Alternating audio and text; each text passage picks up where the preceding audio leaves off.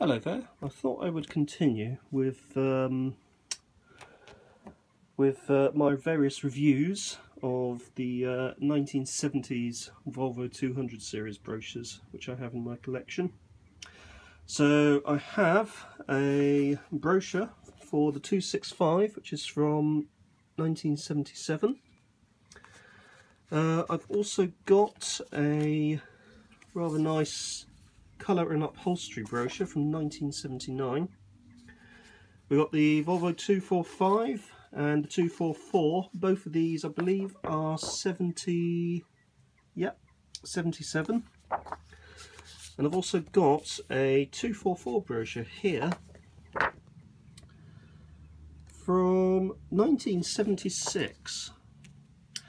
What we also have to start us off is a cat that has just jumped on the table there. Do you want to say hello? No, you don't. But you are taking up some of my light, which is a bit annoying. But we do have this rather nice article from the Times, dated Thursday, February the 13th, 1975. And this basically covers the introduction of the 264 range into the UK market. Now, I did a bit of a calculation last night as regards the prices from 1979. It wasn't anywhere near the 40 or 50,000 mark. It was actually nearer the £30,000 mark, which for a top of the range GLE was quite reasonable for the time. So what we're going to do is we're going to start off with this 265 brochure. So there we have our 265 GL on the front, I believe in light green metallic. It's a very simple brochure, actually. So obviously you've got the information about the 265 DL, but it literally just is a fold-out brochure like this, where you've got the 265 GL estate in that nice blue metallic there. A little bit of information about the vehicle itself.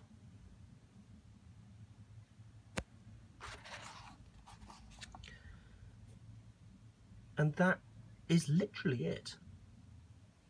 I do wonder if there are other versions of this brochure, or if this brochure actually went alongside as an addendum to the saloon brochure, which covered a lot of the sort of features of the actual car itself.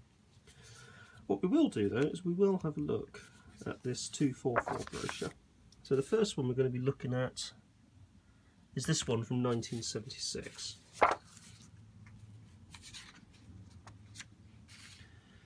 So we start off with this particular example here.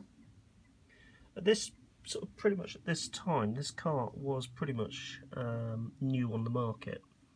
It had replaced the 144 that came before it, and there were, although the basic body structure was the same, there were a number of detail revisions, such as the overhead cam engine, which replaced the older overhead valve unit. I'm not 100% certain, but I've got a feeling that they do use the same block, albeit with a different cylinder head. I think in this case, in the 244, it was a cross-flow design with overhead camshaft. So for the time, it was bang up to the minute. You also notice that slightly different steering wheel design for the earlier models, and also certainly on the 4-cylinder versions, a simplified instrument setup, although you do still get your clock. And there's rather snazzy heater controls, but no air conditioning, which was something, and also no overdrive, which was something that the V6 models had.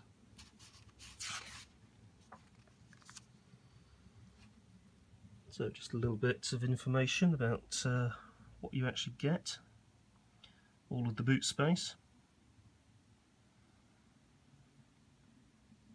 And also spaciousness and how it was really billed as a family car, but for the family that does not require estate practicality.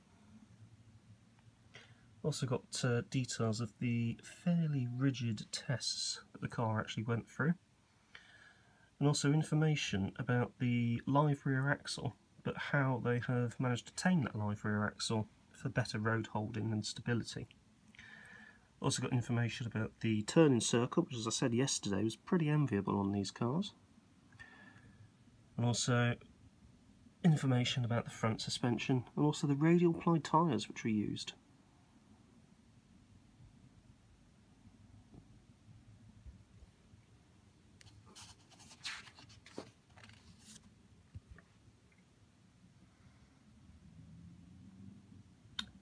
Pretty much now the centre of the brochure with a nice full page spread.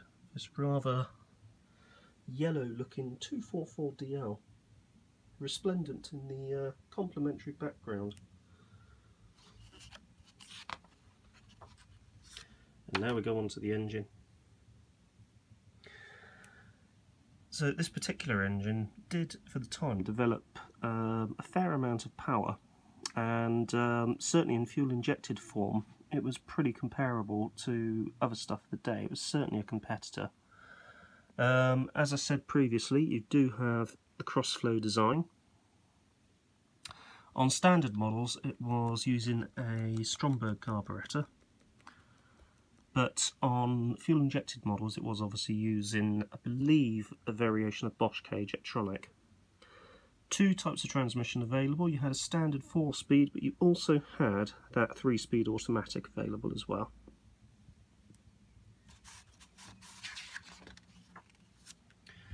Coming through to the various safety aspects, Volvo has obviously long been associated with safety, and the 200 series, especially in the 244 form, was no exception. And the one thing that we touched on yesterday was those diagonally opposed circuit braking.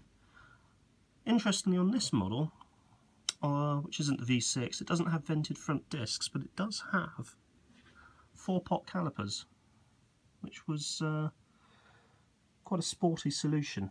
But then again, the Austin Princess also had 4-pot calipers, so not sure how sporty it is, but it's certainly safe.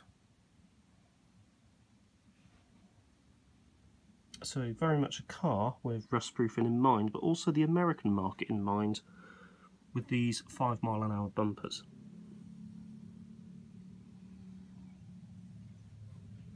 Designed to take an impact of up to 5 miles an hour without any actual damage to the vehicle. Things get a little bit plusher with the GL. We have 4-speed overdrive transmission and a tachometer.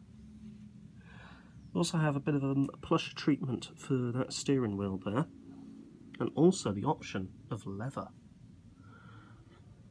We also have the option of the fuel injection system there, which develops, it's pretty good actually, 123 brake horsepower. Torque wise, what are we developing? Peak torque is 170-ish Newton meters at 3,500 RPM. Actually it peaks before that. Yeah, 3,500 to about 4,500 RPM. Peak power developed at roughly 5,600 RPM.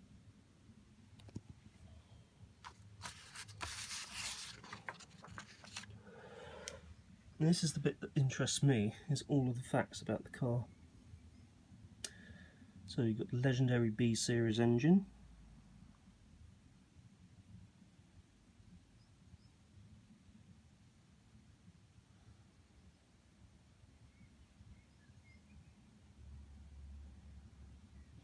And this is the interesting bit, was all of these optional accessories you could get. So you had the sports steering wheel. You also had this rather interesting dial arrangement, so these are sporty dials. You also had number 4, which was suspension load levelers. Number 6, which is obviously our Volvo air conditioning, the big air condition switch. Number 3, which is an interesting looking gear knob, gear stick. Leather clad, pleasing to use and attractive. You also had the grill kit there, which had those rather snazzy inbuilt fog lamps. And that was something you saw quite a lot on the aftermarket during the 1980s. I think Hella produced some direct replacement grills. Certainly I've seen some on the Mark II Vauxhall Cavalier, among others. I think there were some as well for the Mark III Escort. That was something that sort of came briefly into fashion during the 1980s, were these grills with the additional driving lamps in them. And that is the end of that brochure. So we've done the 244, also done the 265 Estate, briefly touched on this, and in the next video we're going to cover the 245 and the 244 brochures from 1977, and also this upholstery brochure. So I'd like to thank you all very much for watching. If you have enjoyed this video, don't forget to hit the like button. Also, if you would like to see more videos like this, don't forget to subscribe to JCT's Fascinating Hobbies for more upcoming videos.